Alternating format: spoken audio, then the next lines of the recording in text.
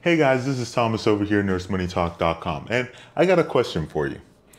Do you think you should take the very first job you get right after nursing school? Like, I know what you're probably thinking. I spent all this time in school. I finally passed boards, and I just want to get out there and just start working as a nurse. Here's the deal though, because in this video, I hope that you will see that there is actually a lot of importance behind the very first job you get right after nursing school. Before I get into that, if you're not already subscribed, I want to go ahead and invite you to hit that subscribe button on this channel. I talk about all things related to nurse, nursing student, and of course, nurse life. Lastly, if you are looking for a job, make sure to check out the job board on Nurse Money Talk by going to nursemoneytalk.com/jobs. You'll see the link on the screen and it will also be in the descriptions below. Now, let's go ahead and look at the very first job you get after nursing school, because even though it's overlooked, I do think that the job that you get after nursing school does play a huge factor in your career. And in some instances, I will argue that the first job can set the tone for your nursing career, and even in some instances change the trajectory of your nursing career as a whole. Because just based on the connections that you build, which facilities you start in, and all this other stuff, there's a huge importance in that. And the first piece of really looking at what job you accept after nursing school is really looking at what is the specialty that you're gonna get into. Now, I've made other videos kind of talking a little bit about just this thing on every nurse should start in med surg or all this other stuff. And I do think that that is a bunch of baloney. I do think that you can start in any nursing specialty that you want, that you'll be trained in it, and you can have a successful career. With that said, I'm not naive that depending on what your long-term goal is, certain specialties are going to be more conducive for you moving in that direction. The one example I gave before was that if you like mental health and that's what you want to do, then, and you know for sure that's what you want to do, then there's no point kind of going back and forth in whatever and, starting off in med surg or the ICU just so you can wind up in mental health after 2 years, but oh yeah, I was miserable for those 2 years because that's not what I really wanted to do. That doesn't make a whole lot of sense. But if you look at where you're going, so for instance, right, if your long-term goal is to get into the ICU, then, and let's say you wanted to get into the ICU, right?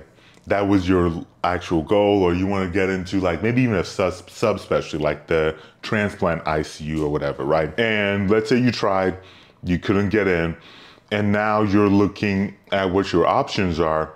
Well, if your options are like med surg or a nursing home job or I don't know, or like a mental health job, then it would make sense that you would probably push towards the med surg job. Or if you had like a step down job or that you were offered, that you would go towards that because that is the closest thing to where your end goal is. And so there is a lot of importance in the specialty that you get into, really looking at specifically on what your long-term game plan is. The second thing that I think is often overlooked is the employer that you get into, like who offers you the job. Now, I do think that in a lot of ways that we get fixated on, well, this is the specialty and this is how much I'm getting paid. And I understand why that's important. You get the specialty you want and then you're gonna get the pay that you want, but yet we kind of overlook everything else. And there's a lot of importance in who your employer actually is, because that employer can dictate, just by them being either small or big player, poorly run, well run, like your experience, they can dictate what opportunities are even available to you, right?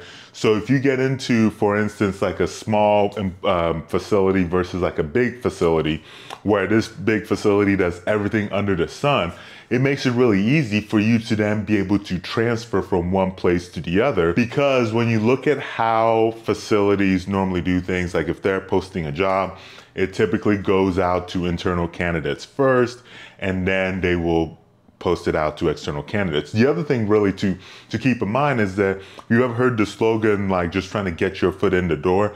Once you get your foot in the door, it's easier then to move around. And I think that's the situation you can be in, because if it's a big facility and let's say you wanted the ICU, right? Like you had a couple different options, right? And one of them was a bigger facility, but let's say it was working med-surg. And so you go to med-surg at that facility. Well, what if you get a moment, go talk to the ICU manager, show them that you're interested, start networking that way. Those are one example of how if it's a big facility, or certain facilities might be worth a consideration just because of the opportunities that will be available to you there. The other thing, and this is my third point, that really makes a huge difference, is how much you're going to get paid. So I know pay is an important deal, right?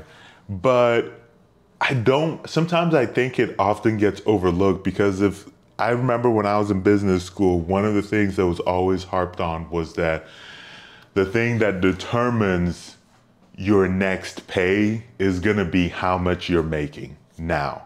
So the thing that's going to play a big influence on how much money you'll make the next year, the following year, will be your current pay. And this is affected by either, even a raise. You think about it, if you get a 3% raise, well, if you're making $30 an hour versus $35 an hour, 3% raise, you would have had a higher pay rate at the $35 versus at the $30.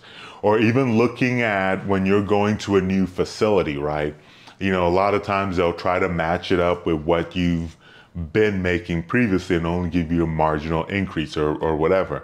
And so I think pay is something that really needs to be considered when you're looking at accepting a job, because I think when you really think about it, that's kind of really taking into account what you're worth. What is your time worth? And I mean, that's just the truth, right? I mean, if you really think about it, you spent all this time, all this money to get a degree, right? And now your goal is to work, make a difference in people's lives, in patients' lives, of course.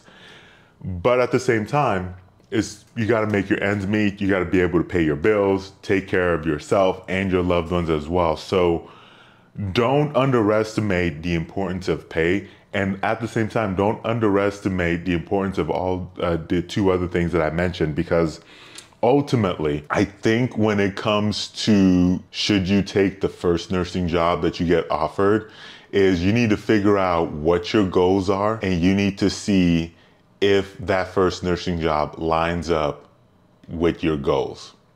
So that's all I got. Thank you so much for watching, and I'll catch you very soon in that next video.